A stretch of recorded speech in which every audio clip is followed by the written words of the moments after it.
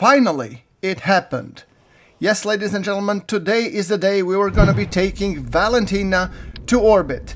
Yes, Valentina will be becoming the first Kerbal in orbit, and we're covering, as usually, everything. Building, launching, and everything in between. So stick around, it's gonna be fun. And we begin our story because we have unlocked finally the command pod, meaning we are now in the capability of launching Kerbals. Yes, those little green, whatever they are, plants, hopefully, into the orbit. So, yes, we're going to be starting with Mark 1 command pod, and we're going to be putting, obviously, the parachute, because I always design my craft backwards. What needs to return to Kerbal? And that is the command pod, the experiments unit, and the parachute that is required. Then we start building outwards. Okay, so what is required to return the Kerbals back? We need batteries, we need co-reaction wheels, and we need the solar panels. And then I figured, okay, let's put in also the service bay, and in the service bay we might be putting some experiments because they look nice. And then I realized, actually, that service bay isn't doing me any favors because it would be kinda difficult. I start putting experiments in, and actually they were better snapping outwards than inwards. So I realized, hold on. This service bay, do I really need it? And what's the advantage of having it? I've already started getting some, experiments like carbonite and stuff, and I've started thinking, okay, you know what? Away with the service bay. Let us just put rather the bunch of experiments onto the capsules and everywhere in between, and then we're gonna be returning it as is. Yeah, a fuel tank and an engine also work wonders, and I think those will be working in a better way. Right, so having said that, we are gonna be cramming our command pod with lots of experiments which we will be conducting, because after all we are in the business of farming science. Oh, and I here just was thinking if I would be putting the materials bay, which is a little bit of a, stretch to the 1.25 meter booster. It's not really that good. Anyway, that was the top stage. So going from the top stage, we are now designing the first stage, or the ascent stage. And that one is actually, I figured maybe it would make more sense that we put an additional fuel tank upwards. That will give us a little bit more delta V. I do like for my first orbital rockets to have over 4,000 delta V, because it helps us also deorbit and everything else. Then, of course, I'm putting once again the Communotron, because the Communotron we will need for sure for communicating our experiments outwards.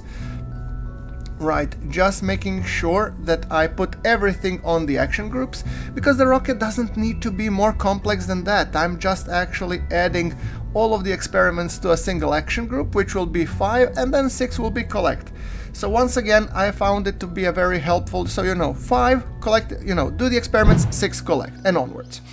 And it's a beautiful morning, so I've decided that this time Jeb was actually flying the plane. So I'm pretty sure there's gonna be a question, why not Jeb? Well, Val is first. Val, it will be the first Kerbal to reach orbit, assuming that this rocket works. So yeah, we'll see how it goes. Alright, we have a beautiful launch, and Valentina is sitting comfortably at her command pod, which is ascending through the heavens. Yes, that's amazing. Look at this beautiful work done by Blackrack. I mean, dude, you are inspiration to us all.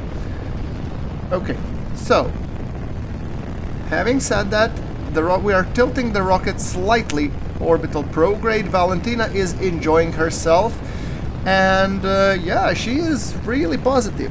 By the way, guys, I would like here to remind my most frequent commenters and channel members and patrons, I will be renaming the Kerbals against your names. If you're interested, just let me know in the comments of this video which role you would like me to give you: pilot, engineer, or scientist. Especially applicable for my patrons and channel members, but also my most frequent commenters, and then we will be filling the places depending on the availability. Alright. So, Valentina, how are you doing? You seem to be happy, right? Yeah, the apoapsis is climbing over 60, meaning we will soon enough be going to space. Just look at this beautiful picture. I mean, Kerbal is old game. However, it's still very, very beautiful. Yes. Okay, our X-Science says we haven't done a crew report and an EVA report. Well, you know what? Crew report we can do immediately, but the EVA report I think I'm gonna do once the engines are shut off. There is no point of me doing them while they're running. That would be just crazy. It would be the Kerbal way though. Okay, so let's circularize. And after circularization, the point is to do all of those wonderful experiments and bring boatloads of data. Right, okay, we have radio plasma wave scan, crew report, EVA report, infrared spectrometer report, and plasma science experiments. Yes, we do have actually a lot of experiments, and they will be bringing in a bunch of science, but let's first extend our antenna so we can send it. Let's extend the solar panels. I really like these 3x2 solar panels that are for, you know, for the lander type, but for the satellite I prefer, you know, the ones in the row. Okay, RPWS, we're gonna keep the experiments. This one we're gonna reset because we already had it. Let's... I can actually review the data. I think I'm gonna do experiment storage unit. We're just gonna put everything there.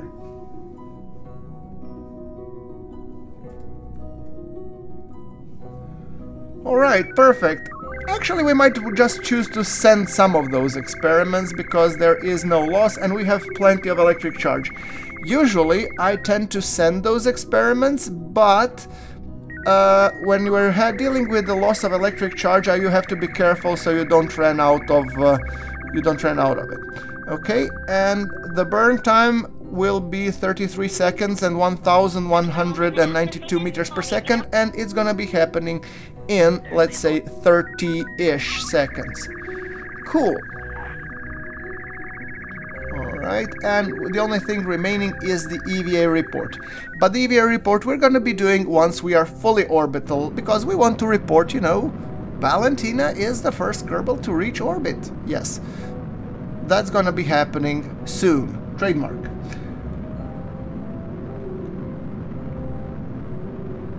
Just look how beautiful this looks. I'm really happy playing the Kerbal Space program. By the way, I'm a big fan of Kitten Space Agency, and I'm loving the work they've done so far, and I cannot wait until Kitten Space Agency comes so we get a chance to try it out, play it, give feedback on it, and rest assured, once this game comes out, I'm gonna be playing the bananas out of it. Right, okie doke. So, let's take another picture, and I'm actually gonna be quiet for a good 10 to 15 seconds and let you guys enjoy the beauty of it.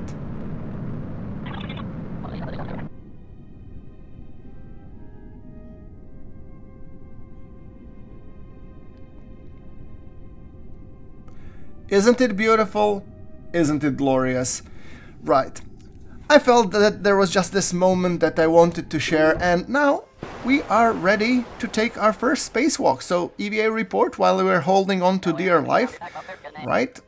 We're gonna store the data just in case Valentina gets lost, but she won't.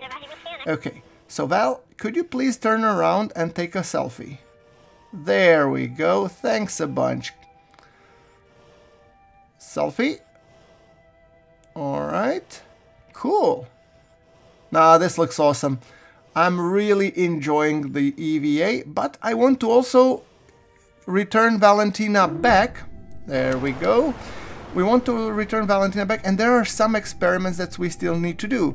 Crew report in space near Kerbal Highlands, EVA report, infrared spectrometers, all the experiments that are tied specifically to the biome, because some experiments in Kerbal Space Program are just tied to the situation, which like orbital or near Kerbal, that's fine. But if you're above a certain biome, there are experiments that could yield you extra science, which we're gonna do. Oh, and Valentina is just having a blast. Look at that happy face. Hey cutie, come on. Alright, so let's see if we can run some more experiments.